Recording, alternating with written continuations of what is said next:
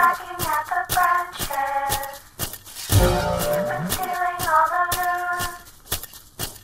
Now we are marching for the changes that are striking at the roots. Servus guys, and welcome to the second part of the Golem Farm tutorial.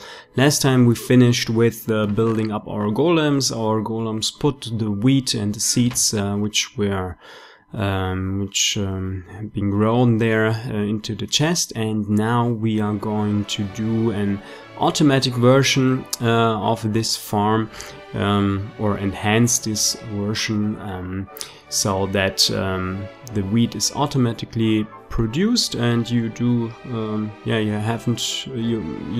do not, oh, this is crazy, you do not have to do anything for this. Yeah, it's just an automatic process that we are installing right now. We just have to get under the chest. Oh, this sucks. Okay, whatever. Let's build down with some space. And we need, first of all, a wooden transport pipe right under the chest. Here we go. Then we need a redstone engine, which pumps out everything out of the chest. And we need some lever, don't know. And now we see that everything is dropped. Yeah, working. Okay, let's build a little transport system here. I'm using golden pipes, which are the fastest pipes. Just build them to wherever you want, wherever you want to have your bread in the end. The next thing that we need an auto crafting table. This auto crafting table has the capability of producing our bread from, let's see what we're doing next. Okay, no, we're not decided yet. We need some wheat, of course. That's the problem. I do not have any wheat. And I'm missing something else. Let's see what I am missing. Oh, a lot of diamonds. Nice. Oh, we need a diamond pipe. Yeah, that's right. And we need a void pipe. That's also very important because, as you see, the golem picks up everything he gets. Also seeds, and we can't use the seeds in the auto crafting table, so we have to get rid of the seeds before they reach the auto crafting table. In the auto crafting table we place the recipe, yeah, so 3 wheats, and just leave them there, and the auto crafting table produces bread every time when 3 wheats are reaching the auto crafting table. Yeah. Then we just need a chest at the end, a redstone engine here. I think I do not have one in my inventory. And there we go, that's nearly everything we have to do. So we need to get some more space and replace a golden pipe into a diamond pipe, so we can say this pipe what we want to have in the red pipe, or in another blue pipe, or whatever. Yeah, so now we can say, for example, into the red pipe put everything that is wheat, so we are safe that this reaches the auto crafting table. And on green, I think, or whatever, we do not have to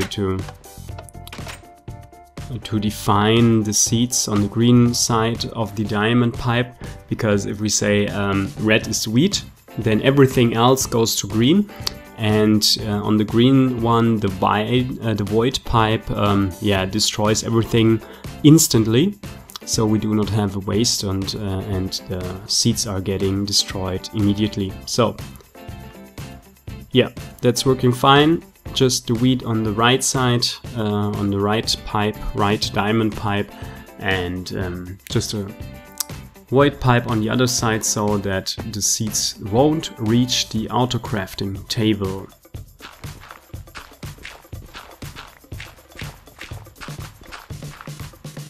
Okay, let's see if it works. Yeah.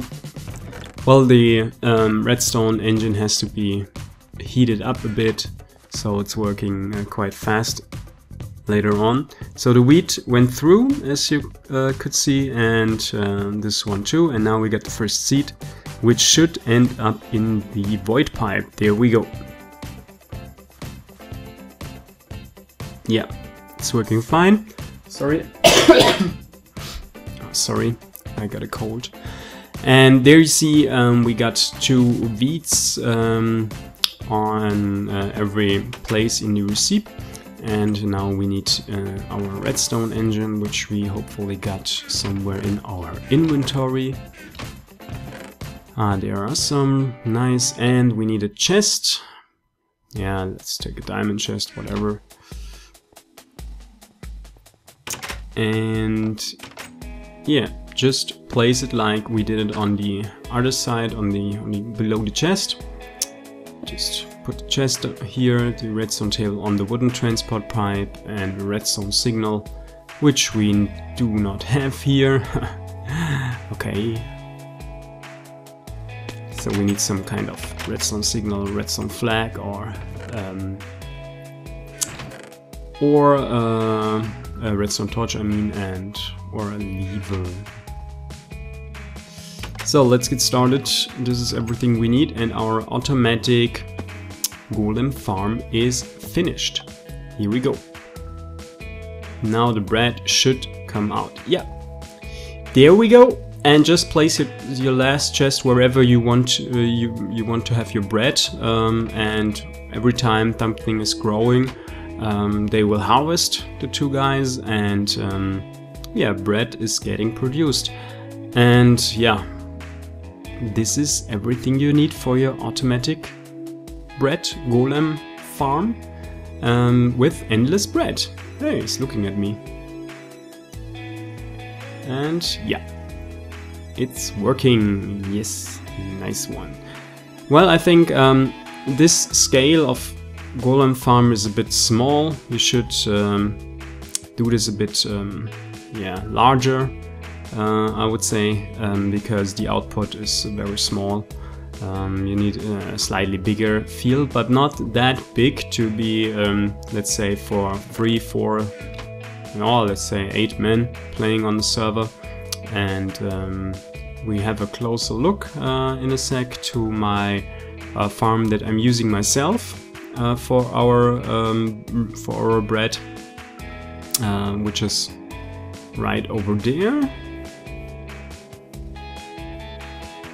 Yeah, there. And this scale of golem farm is perfect. It's producing a lot of bread, and it's nearly not. It's really just even too big, even a bit too big. Oh, restart! No, no, no, no. Okay, see us in a sec. Here we are again. Sorry about the restart.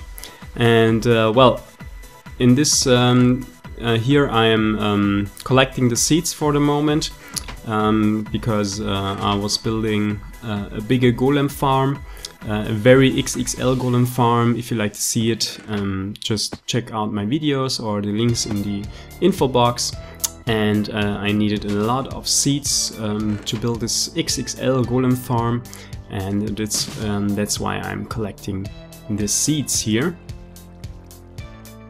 But in the end it's working all the way like we did it in the tutorial. The pipes are in our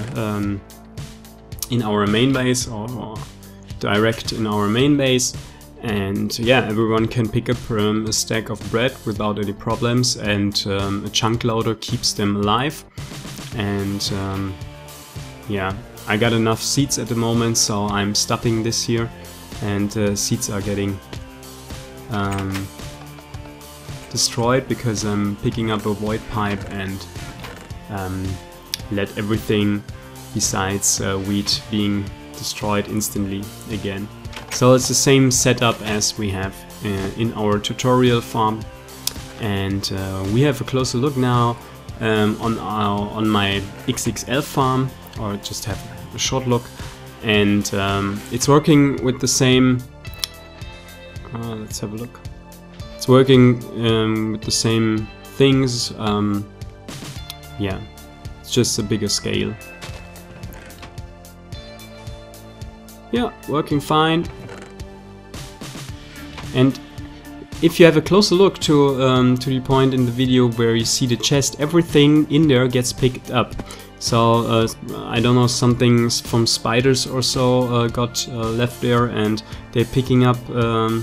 They're picking it up and putting in the chest, and there you see our output. So this is yeah, you can't even. This is still too big. You still can use a smaller farm. And yeah, this is the output line for our XXL Golem Farm, but I'm not using a chunk loader there, so the XXL Golem Farm is inactive until someone is there and loads the chunks. But let's see and have a closer look. This is the way to the cathedral.